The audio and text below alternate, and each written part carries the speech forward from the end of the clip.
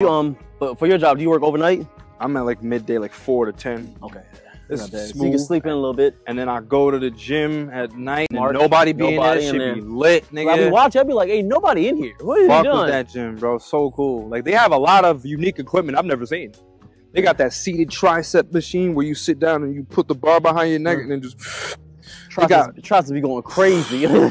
And shits, you can get strong as fuck in there. Like, there's a lot of strong ass niggas. What would your body be like? I know a nigga, Denton Conte. He's good at planche and he legs too, right? So you just gotta find a good way to mix it in.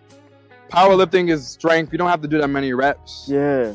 I wonder how your body would look. You would just have an insane amount of strength, because I know guys that are 135 squatting 4 plates. Yeah. So it's just adaptation. Do like 4 or 5 reps. You're out of there. You don't gotta do hypertrophy like a bodybuilder. So. You heal up and then come back in another few days and do it again. And like strength training is a lot of central nervous system. Like, you have to make sure your body is ready to lift that heavy ass weight. You gonna pass out. I've seen niggas pass out.